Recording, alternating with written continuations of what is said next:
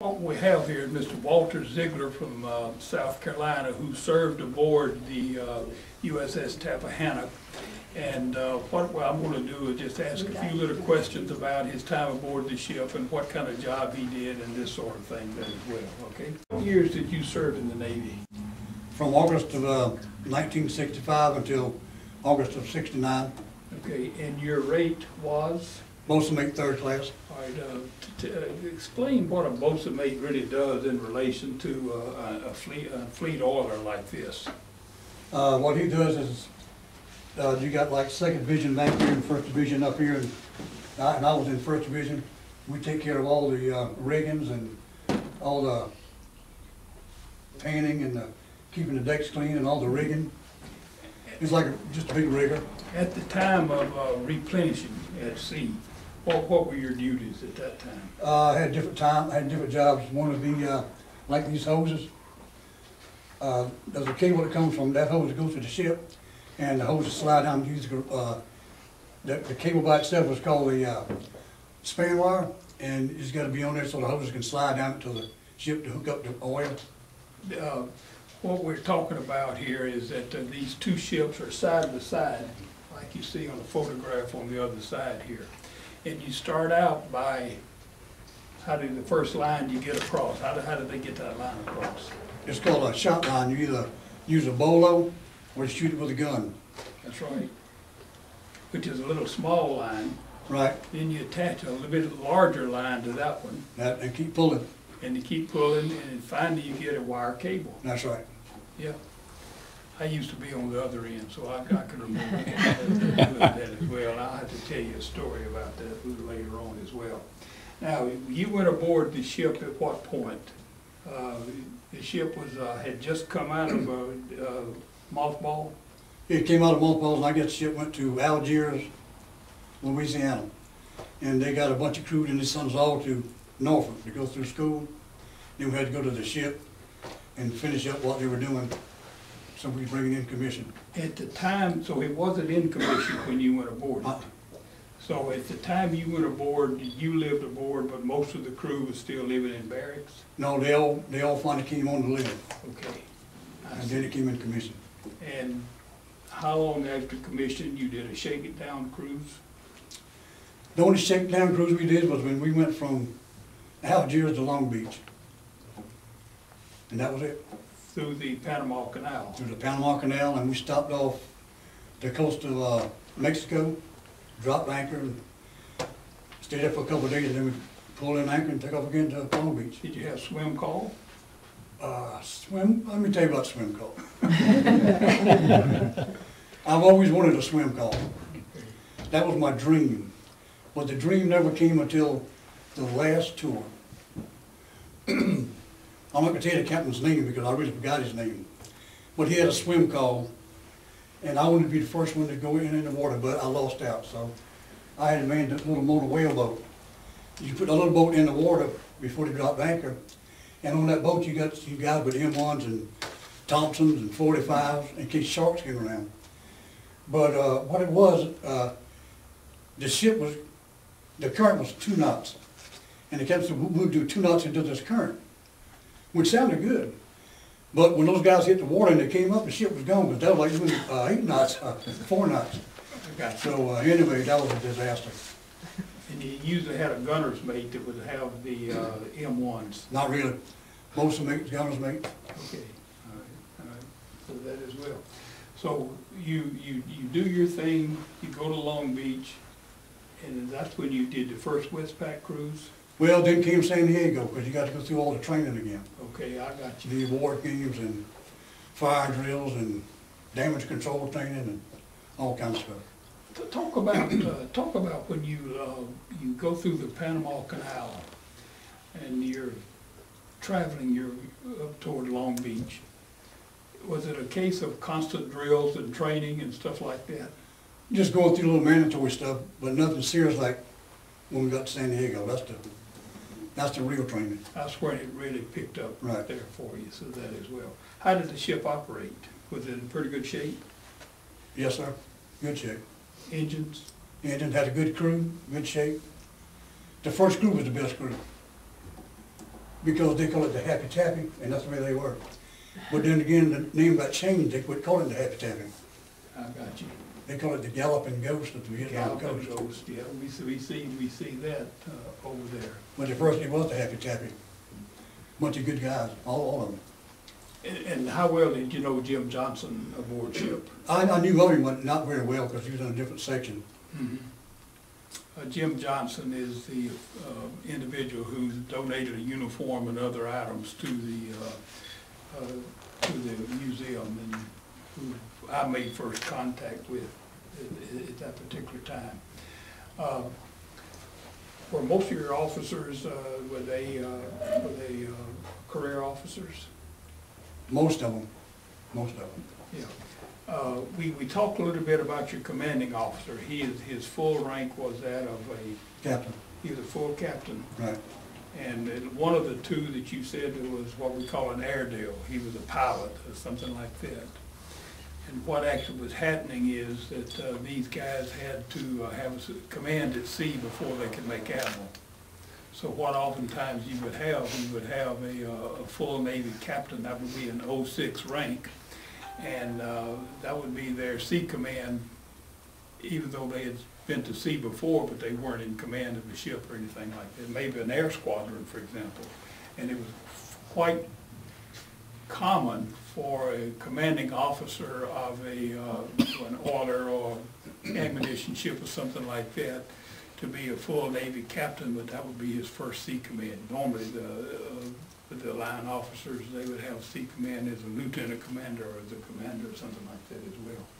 Tell us about replenishing at sea at night. My recollection is it seemed like when you're in the Western Pacific is that we did most of them at night, and if there was a rain squall within 50 miles, they found a way to get into that rain squall, so everybody got wet.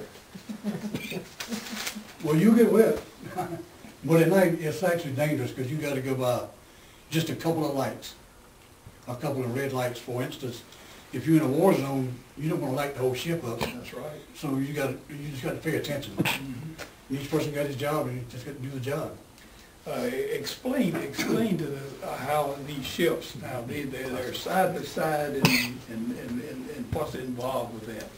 Well, you got two ships side by side, and some would be rocking this way and the other would be rocking the other way. And you got to keep the lines tight, keep the hoses out of the water, and it's just it kind of weird on the mentally. Were you ever on deck during a breakaway? Oh yeah. Yeah. Explain what we're talking about a breakaway. When one ship will lose steering and just, and it's got to be done real fast. Like when the repos hit us, they didn't break away; they came at us, and they just. What was this again? The repos, hospital ship. Okay. It put us in dry dock because they hit right here. It took this whole rig down. Their anchor caught that shroud wire and just snatched everything down. He's talking about the repos, R-E-P-O-S-E, which is a hospital ship, and it actually, was anyone hurt? Not serious, except the ship. Matter of fact, we had to fix two Band-Aids for it. You go in port with two big long camels Band-Aids. They look good. Much to the chagrin, I guess, of probably the hospital ship, because so that as well. Did you ever break away where the hose broke and the oil went everywhere? Well, if it's fast, sometimes the fins come loose, yeah, and you just spray on. And the guys can't shut it down quick enough. Yeah. Just takes a while to shut it down.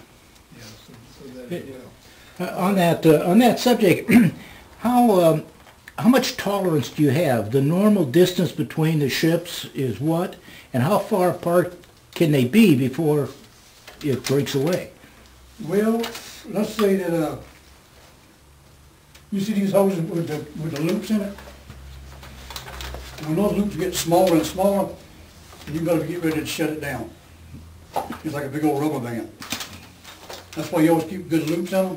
So when ships start going too far away, as those hoses tighten up and the loop comes up, you get ready to have a mess. And I've seen some ships come in so close from here to that glass door there, and just how the water is, just how they do it. They just come back and forth, in and out, swaying back and forth. Just like an officer guy doing the SIM. That's the way it is, you got to stay up with him. Yeah. It's like a big song going on. Now, if the oiler was full, it's sitting low in the water and it's not rocking as much as the destroyer escort, which is alongside it, and it's constantly rocking. And what actually has to happen is the ship's put on their very best helms. And a very good helmsman, he can almost anticipate which way that ship is going to roll or something like that. And so you're sitting there and they actually have to maintain exact speed, not even a half a knot difference, as they're going side by side like this.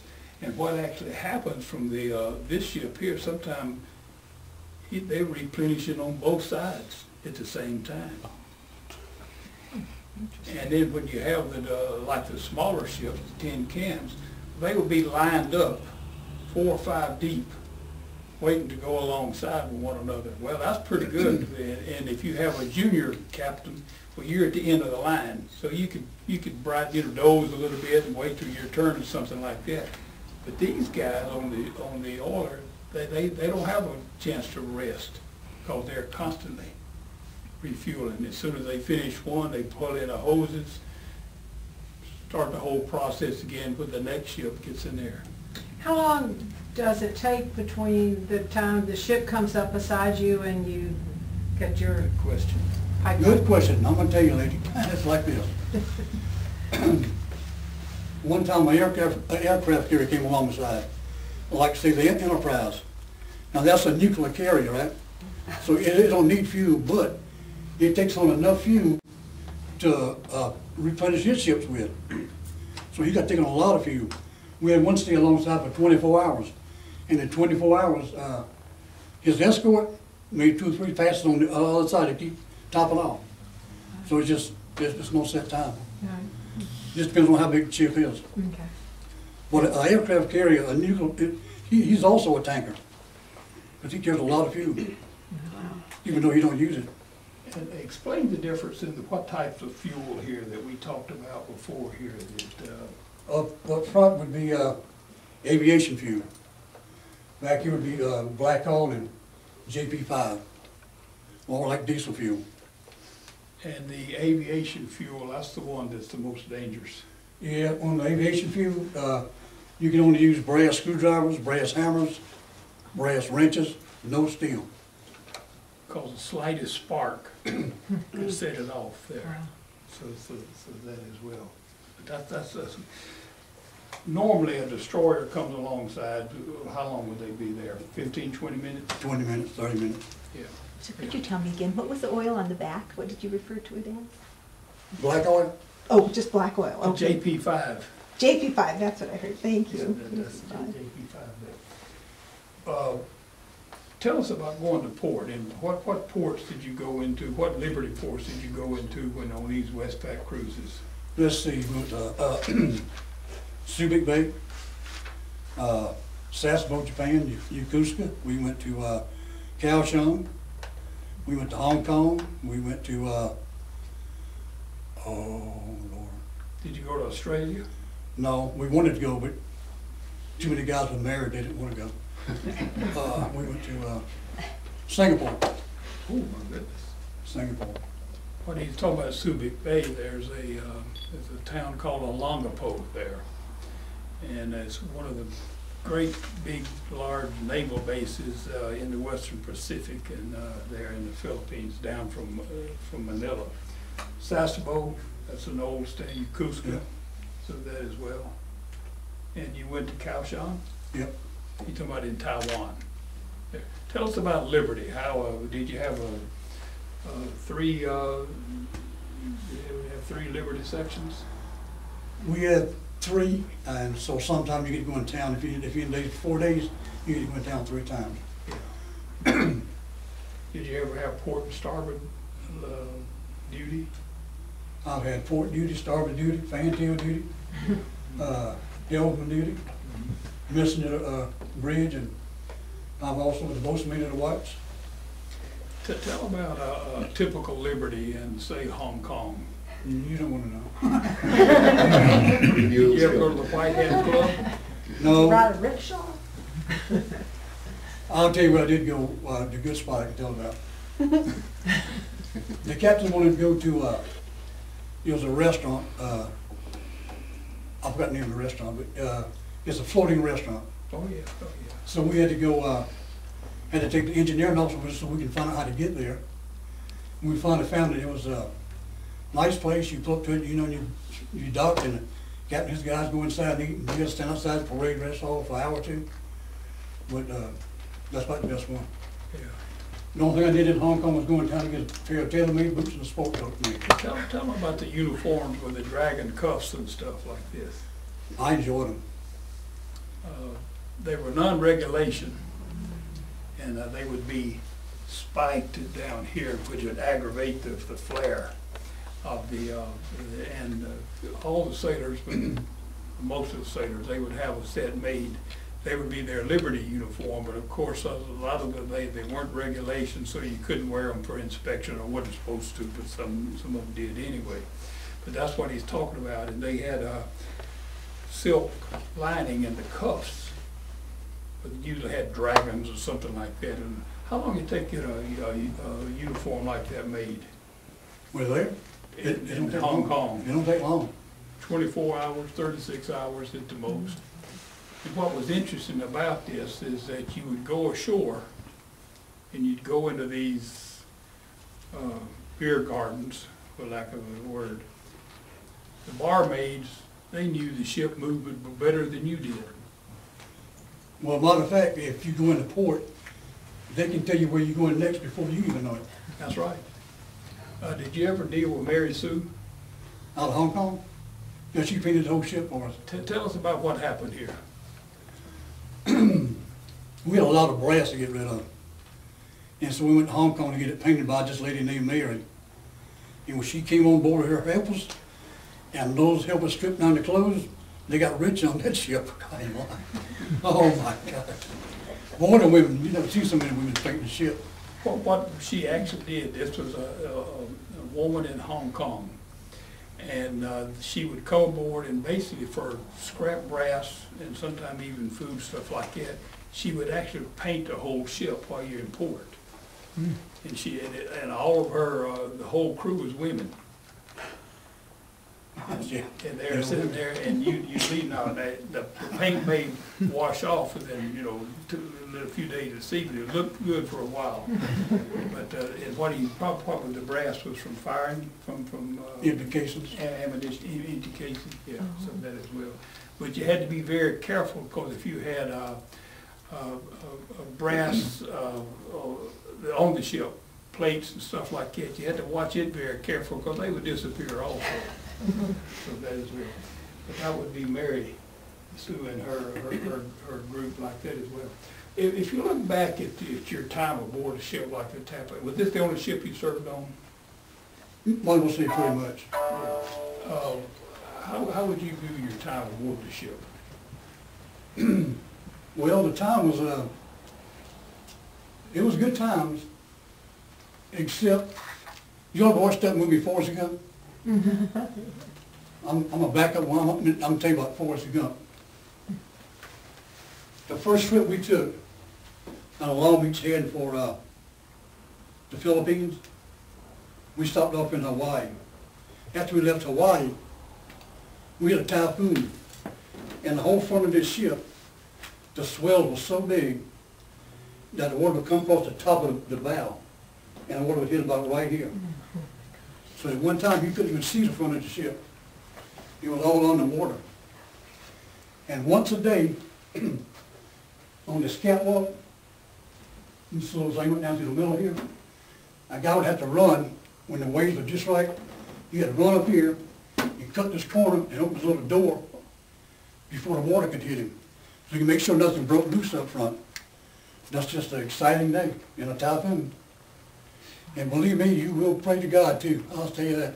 Were you fully loaded at the time of the typhoon, so you were sitting low in the water? Well, one time we had to take on some water.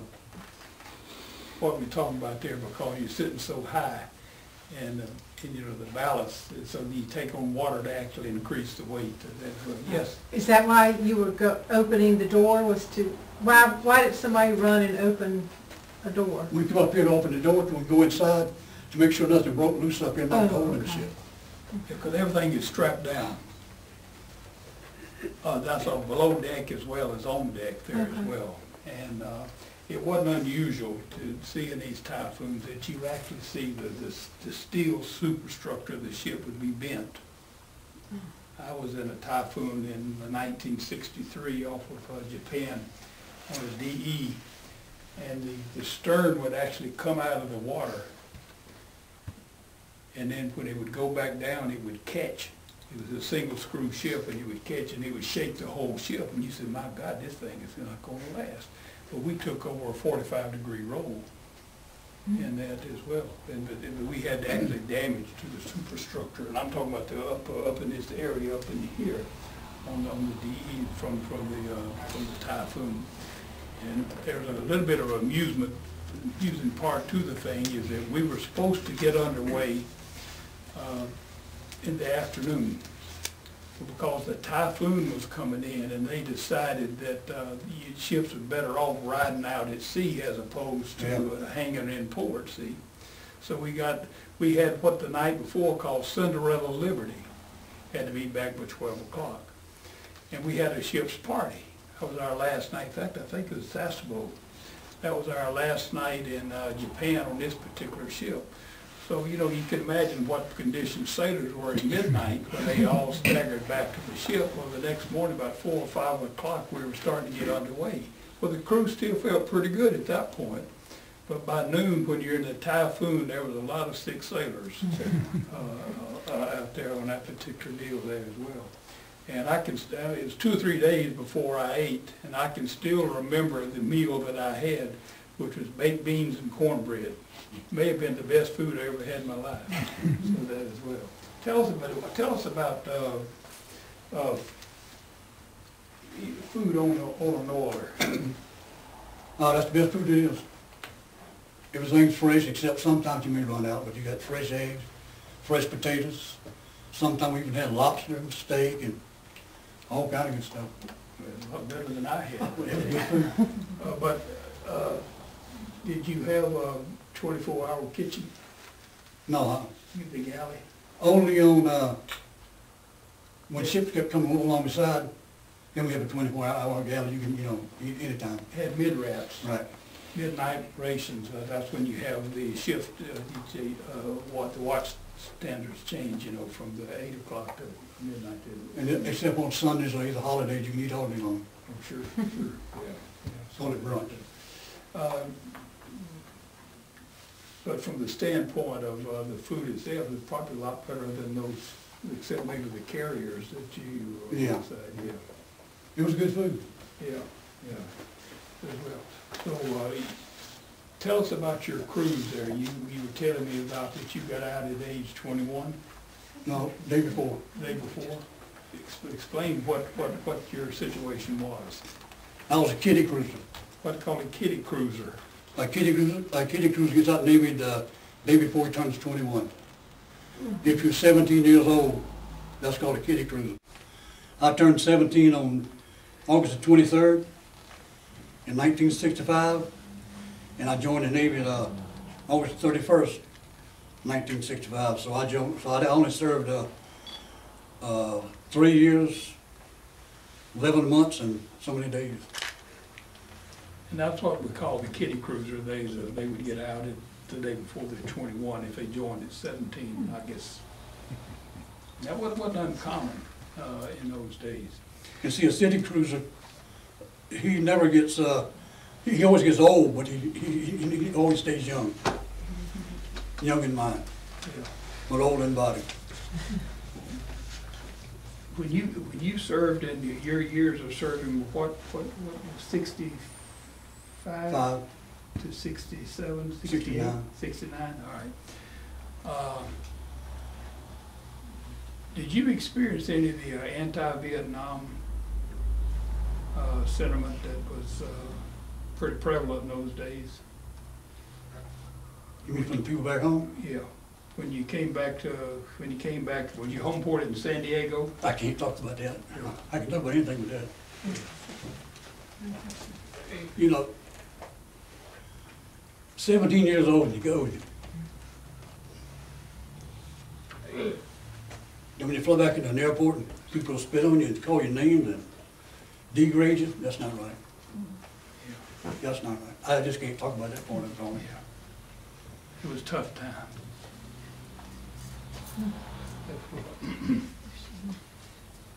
Would you do it again?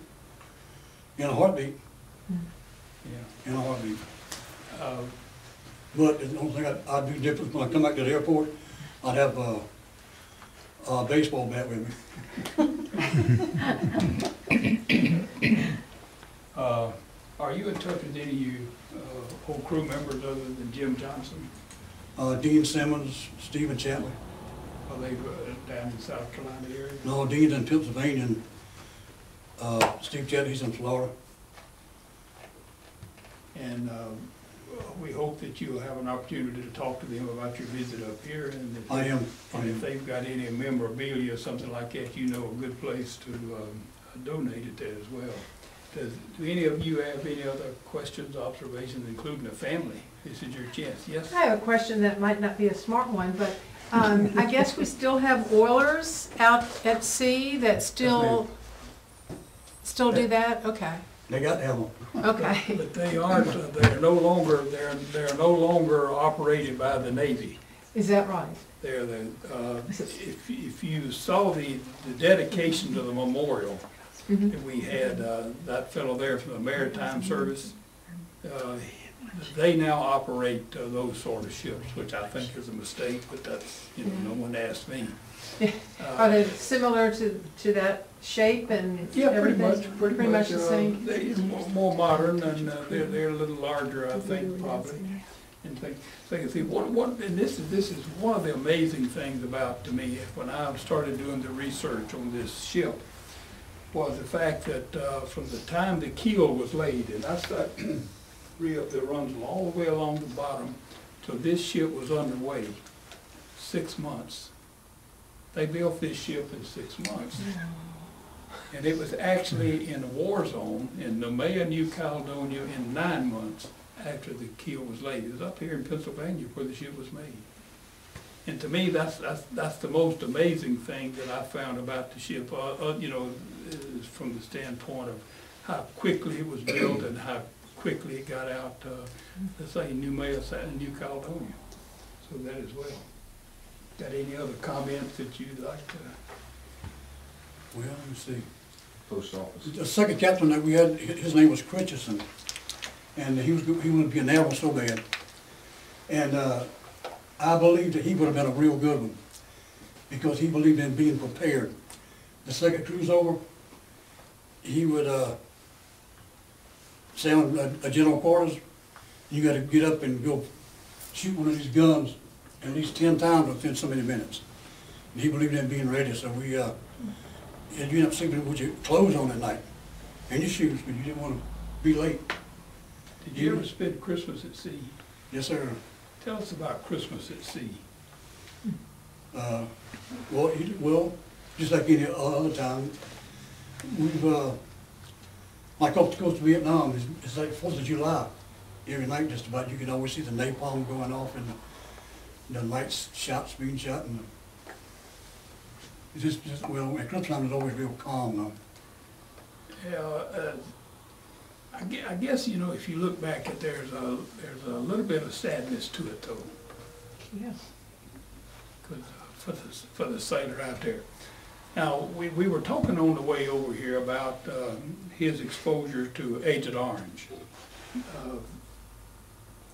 The Navy came out with, actually the Veterans Administration Navy, they came out with a list of ships that they could say were exposed to Agent Orange, because they operated in like the Mekong River, real close to the coast or something like that. The Tappahannock was not on that list, but perhaps you could explain what has happened now. They finally came into a 12-mile range. If you're within a 12-mile range now, you can declare for the Agent Orange. Well, we've always been within 12 miles. We've been, one time a Vietnamese ship hit us, and we had to go up into a little area where two rivers came together. So we had to drop anchor so they come out and inspect the ship.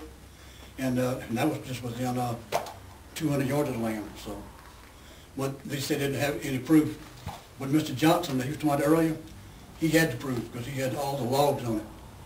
So he sent me a log sheet so I can use it so when I file. Which I filed, but they turned it down. And so I refiled with that, so they accepted, we're just waiting on this 2020 to come around now. So they have the Blue Water Navy legal issue that has been resolved.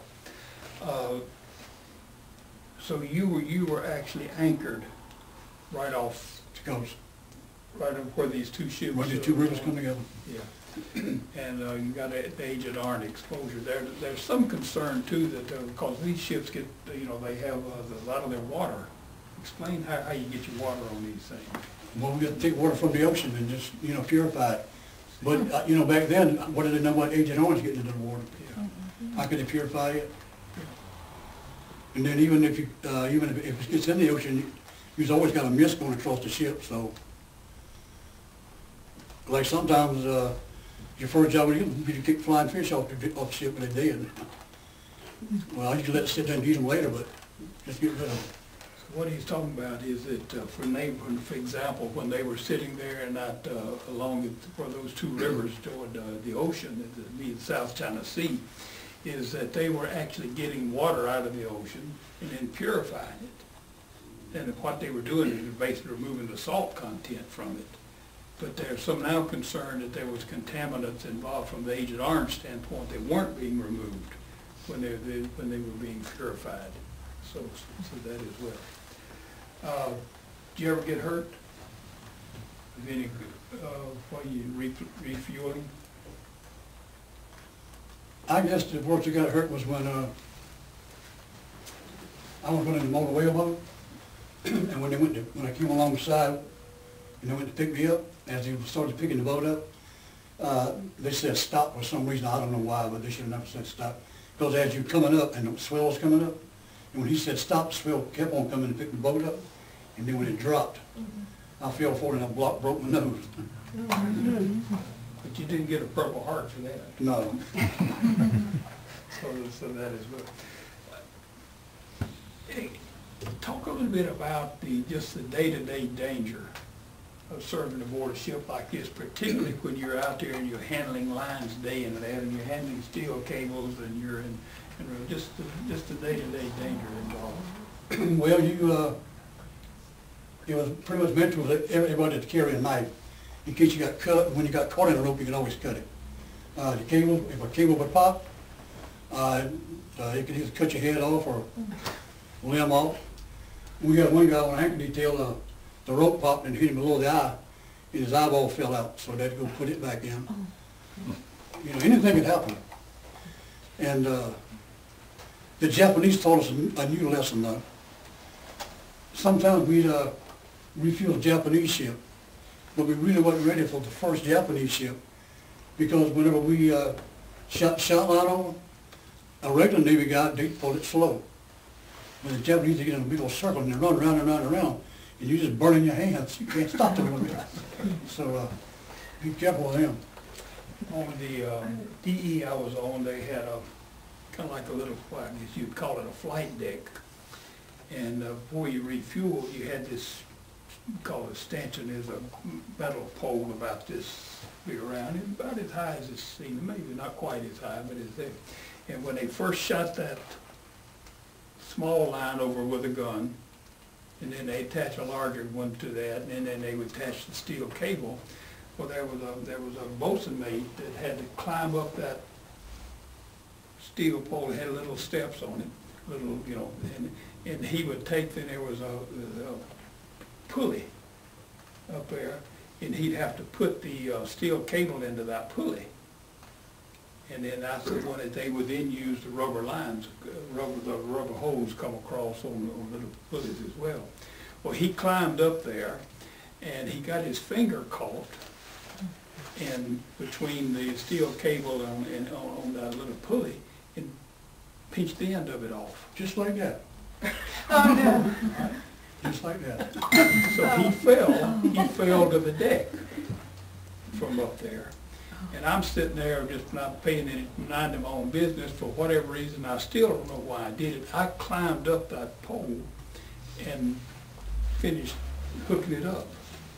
Well, that was a mistake because that became my job from then on. And so you're sitting up there and you're in rough seas and you're hanging onto that pole and you're rocking back and forth like this, and you're just hoping that you can get that steel cable and get it into that pulley thing, when it's not moving. But that gives you an idea. Did you lose that? No, not there, but I got it. But he knows what we're talking about, because especially the people on deck that was handling all of this stuff day in and day out, those are the ones that were in the greatest danger. Yes, ma'am. You mentioned a swim call earlier. What is that? That's when they stop the ship and guys go swimming. Oh, just go swim and have fun? Yeah. Kinda. Okay. I actually had a swim call where the ocean was 7 miles deep. And what they do, what he was talking about, because of concern for sharks, they would have one time, sometime 2 people up there with guns. And I was on a submarine also, and actually we did a swim call, and it was one of those things, usually the person that ended up having to have the M1, he didn't get swim call. So that was always kind of a concern for that as well. Now back to the swim call, I said I always wanted to have one. Right. I never get to swim. You did not swim? Because see, when those guys jumped off that ship, and they was floating way behind the ship, I had to follow in this little motor whaleboat. I put some in the boat, had to throw ropes out for the other one so they wouldn't get too far away. So by the time all that was over, and when they came back, they turned the ship sideways so the current would come into the ship, so they wouldn't, float away. And after all that, I said, I don't even want to swim now. And sometimes the fellow with the M1, he would say, "Did I see a shark?" And of course, all the sailors sitting there, they didn't want to jump in because they didn't know if he's joking or not. Well, we see all those guys floating beside my little boat. I said, if anybody hollers shark, shoot them. I don't want to sink. Did you all have mail call every day to get No, ma'am. mail? Only when we go in port. But then when we go in port, we have our mail call. But when we left, we were also a mailman too, because we transferred letters to destroyers and all kinds of ships. So we were all mail carrier. We would carry live ammo and sometimes supplies. What's the longest that you spent at sea without going into port? Do you have an idea? Probably about 3 weeks. 3 weeks? Yeah. There's a certain rhythm to being at sea. And of course, you're standing, your watch is every 4 hours, and usually on the order, there's usually 3 duty sections. And so what actually happens, you never sleep the same time. Now, don't get me wrong. Between reveille in the morning and lights out at night, you may be off watch, but you're doing other duties. So your time to sleep was going to be that, you might say, the dark hours. But for example, if you have, say you have the 12 to 4 watch in the afternoon, you're off for 8 hours. So that means at midnight, you got midnight to 4 o'clock. So you never really get into a routine, a regular sleep routine, something like this as well. And so, and then when you have, say you're off duty at 8 to midnight, 2000 to 2400, something like that. Well, if you have a refueling, okay, you just miss your sleep because you got to be up there and you got to be part of that refueling at that particular time. And wasn't unusual, at least from my experience, that sometimes these refueling took 2 or 3 o'clock in the morning. So you're sitting there, and sleep begins, and I've seen a lot of times the sailors, the first thing they do when they get into port is take a nap. especially when they've been doing a lot of refueling and stuff like that as well. Somebody else had a question back here? David Jett, the curator of the museum, had 2 questions, and that was, what were your best times and what were your worst? And I know you've told us a lot, but what, I know he'd like an answer. My best time? Best and worst times on the ship.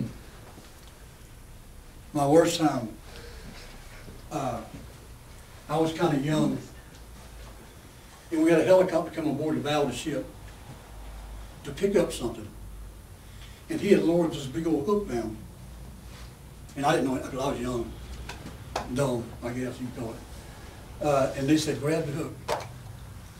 And they yelled, grab the hook. So when I caught the hook, that was my worst time.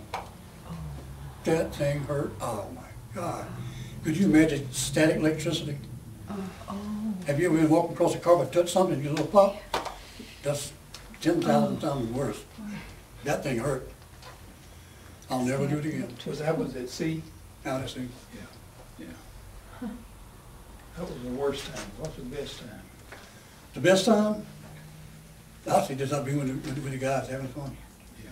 That's the best time. Yeah. Having good comrades to go with, you know, party and sing songs and, well, thank you singing good songs. I don't know. Tell us about payday. How did you get paid? Every 2 weeks.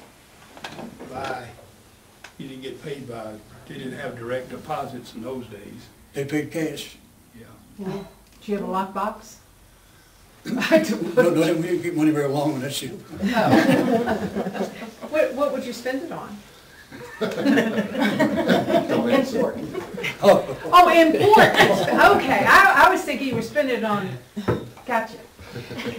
Well, there would be occasionally a card game or a dice game. Well, it's always card game. But you can always get a money order and send it back home. Okay, All the married guys would send it to the wives or something. okay. And then you had the payday loan people. Oh, gosh. What percent? What we're talking about is that some sailors had a knack of keeping their cash, so they would loan it out to their other sailors for just an exorbitant percentage.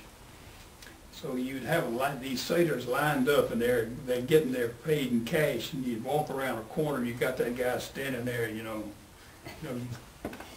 he wants his percentage or something like that. I served with a young fellow that from Michigan, and he was very good at that, and he's still a mortgage banker today on his own business. He got his start making money like that as well. 5 for 7, 10 for 14. Yeah. Mm-hmm. And it mounts up when you get up to the hundreds, 100 for 140. Yeah. That's a lot of money. Yeah. Tell us about becoming a shellback. Oh, yes, yes, yes. Well, you Initiation. you got to start at one end of the ship, and you got to roll your pants legs up, and you got to crawl on that wooden floor first, with your nose touching the deck. Then you come to the steel deck, and you got to crawl across it, and then you got to, there's a certain area you got to go through. You got to go through a belt line. Oh, wow. They just use these straps on you. When you go through the straps, you got to go through the honey hole. That's a big chute. As you go through that chute, they save garbage for about 2 or 3 weeks, you know. You got to crawl through it. But it's always best to be the first few guys to go through, because after they get through, the rest of them is going through, throw up and all that. So when you get through that, then when you get through that, you got to go see the King Neptune. well, he's the last guy. Mm-hmm. You got to go see the princess. You got to kiss her foot, and the baby guy, you had to kiss his belly. And who else was it? You had to see the royal dentist, the royal barber, and then was King Neptune. And he had one of those cow prods, and he says, "I christened you a shellback." And when he touched you, if your nose came up off that deck, you had to start over. Oh, no. So, but it hurt. Wow. But my nose wouldn't get up. No, I stayed there. Yeah. I put my lips on that too to make sure it stuck. So do many people do the shellback? All of them. All, okay. And what's mandatory. interesting is... Oh, it was mandatory. Oh, okay. Oh, yeah. What's interesting is that on that particular day, it wasn't just the enlisted crew, the officers, who are also, they have to go through the same On that day, there was no rate. rate. Wow. No rate. So that would be the first time you could have a seaman first class take a whack at the Lieutenant JG or a Yes, Nelson. and the lieutenant commander just tears blood up. You got it, you know, can't do nothing about it. And the realm of the Golden Dragon is the dividing line, the date line is that you cross like you're going west, international date line. I think now they would call that thing hazing, but that's not hazing, that's just, I'd go through it again. If I wasn't one, I'd go through it just to be one. Even though it hurt and it was sickening though, but I'd still go through it. Yeah. That's what when you talk about a shellback, that's what the initiation is. So, I'm gonna get my daughter to run a copy of my shellback certificate and send it to you. And the dragon thing, the golden dragon, and send that to you. yeah. That's cool. Just don't put bras on the mermaids at all. Any other questions, observations? What about the family? This is your chance to ask them a question you've been wanting to ask.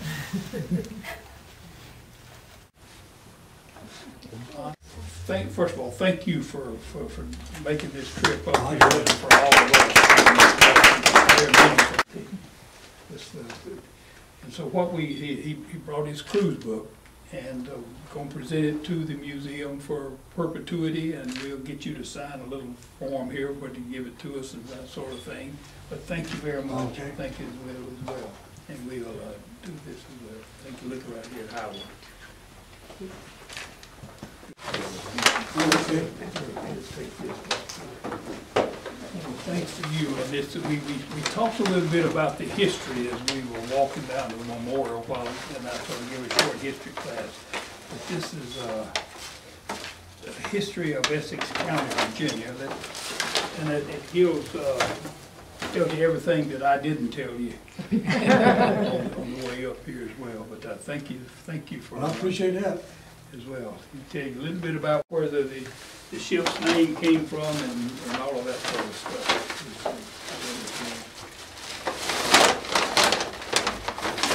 Very good.